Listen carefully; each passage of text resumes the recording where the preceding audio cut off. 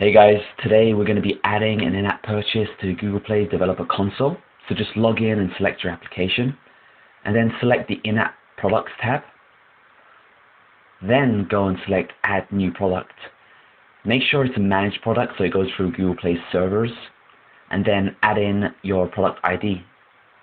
Notice when I try to continue at the moment, it will tell me that you can't use capitals in the ID. So just change the letter to a lowercase and click continue. Now you're just going to want to add the product title and description. And then if you scroll down to the default price, you can type in the price in one currency and then select auto convert prices now, and that will automatically convert the prices to fit into other countries. Once that's done, click on the inactive button and select active.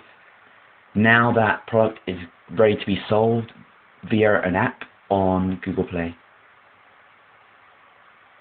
Thanks for watching.